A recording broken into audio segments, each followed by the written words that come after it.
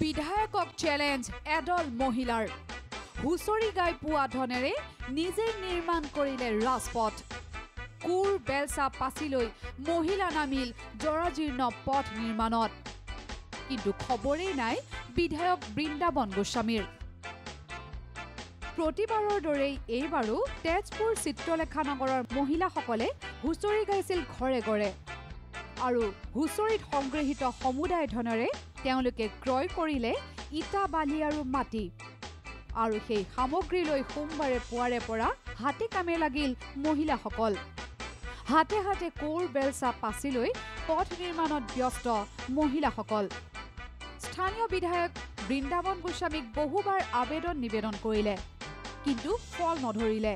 যাৰ বাবে নিজে হাতে কামে লাগিছে তেজপুৰৰ চিত্ৰলেখা নগৰৰ মহিলাসকল ভাগি মহিলাসকলে লগ লাগি এই যিখিনি পইচা পাইছো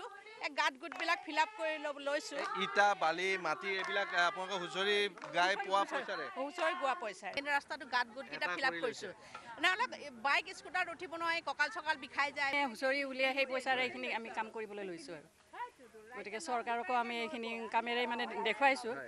যাতে তেওঁলোকে আমাৰ এই ৰাস্তাটোৰ কাৰণে অলপ মনোযোগ দিয়ে আৰু মাজতে পঞ্চায়তৰ পৰা 2 লাখ টকা পথ নিৰ্মাণৰ বাবে আহিছিল যদিও ঠিকাদাৰে সেই ধন হেনো উদৰস্থ কৰিলে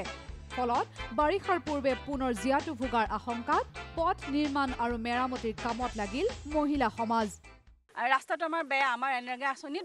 কিজানি 2,80,000 টকা আহিলে কিন্তু সেইখিনি মানে অলপমান মানে কেইগাড়ীমানহে পৰিলে বাকীখিনি নপৰিলে ৰাস্তাটো বেয়া হৈ থাকিলে আৰু এইদৰে ৰাস্তা বনাই বিধায়ক বৃন্দাবন গোস্বামীক চ্যালেঞ্জ দিলে এইসকল মহিলাই কেমেৰা পাৰ্চন অমিতাভৰ সৈতে তেজপুৰৰ পৰা পুলক কুমাৰ ডেকা নিউজ লাইভ।